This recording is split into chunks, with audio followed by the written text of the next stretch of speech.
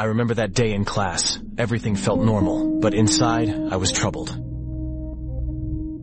The world outside was changing, and I couldn't shake the feeling that something big was coming.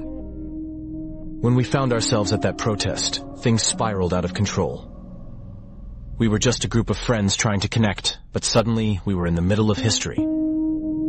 I saw fear, anger, and hope all around us.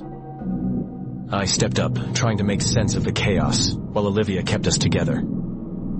Jessica filmed, capturing our truth, and Jacob created a sign to remind everyone of our peaceful message. In that moment, we learned that standing together mattered. We weren't just witnesses, we were part of something bigger. Even in the storm, I felt a flicker of hope. Together, we could face whatever came next.